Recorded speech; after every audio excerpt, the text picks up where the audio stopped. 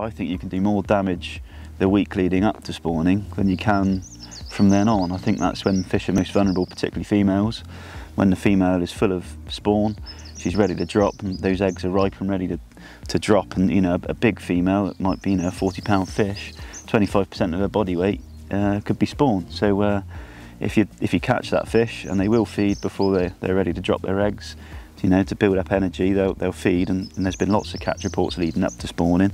And that's when I think they're most vulnerable, when they're really sort of ready to spawn, they're bloated, they're full of eggs.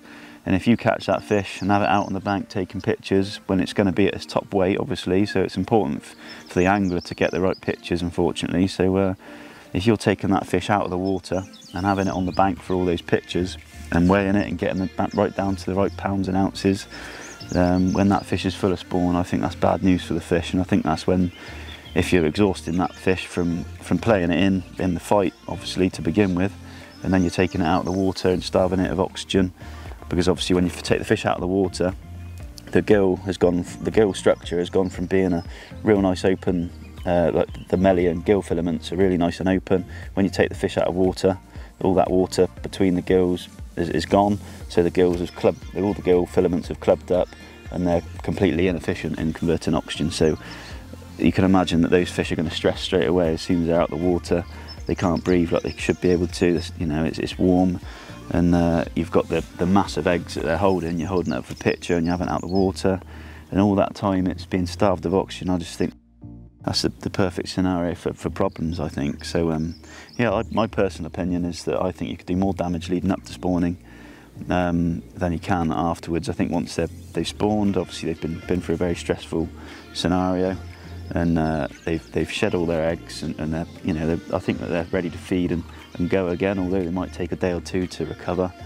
I think that obviously it's great to close after spawning for a few weeks, definitely, get some food in, get the energy and condition back on the fish, get them to help to reduce those stress levels that they've just been through, feed them up, and at least give them at least a couple of weeks, in my opinion.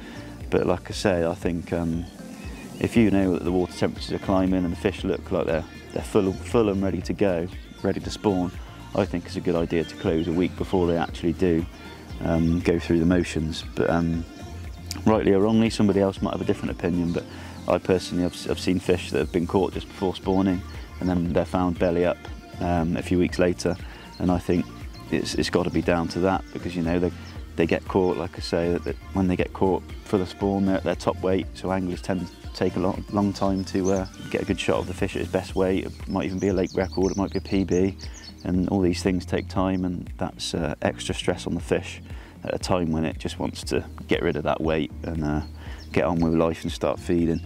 So yeah, that's my personal opinion on it. But,